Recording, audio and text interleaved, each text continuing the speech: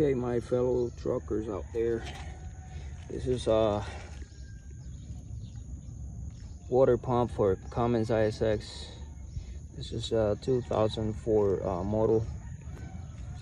How do you know if your water pump is having issues? I mean, if it's leaking, pretty simple. I mean, you gotta crawl underneath the truck and check for, let me look for it. There are two holes. Excuse me.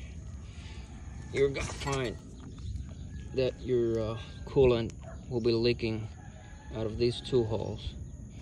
If you got green coolant, you'll see it right there, or red, you'll also see it.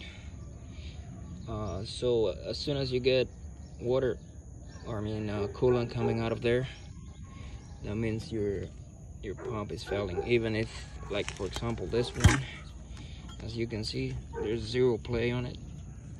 Zero. It's like brand new. As far as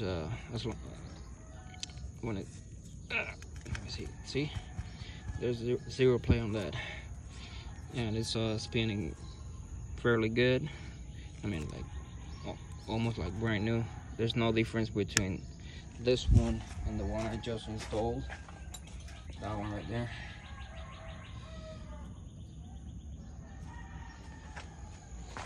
Only thing you're gonna come across is let me see if I can remember. Well, this side goes right here.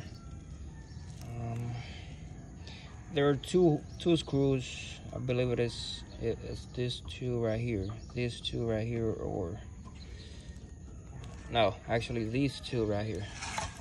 Because pump faces, this is the outside and this is the interior, the one that looks towards the engine. So these two screws right here, they're a pain in the butt to get out because of the fact that your damper is gonna be right here. And yes, it is right here, like maybe an inch and a half. So the socket will not fit. Well, the socket would fit, but not with the ratchet. So you gotta come up with an idea. I used this type of wrench to get in there, and using this trick right here.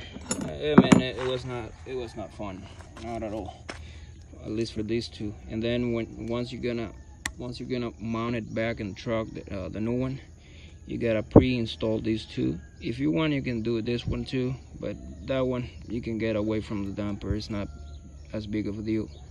But these two, you will need to pre-install them first. Okay, hope this helps somebody. See you, bye.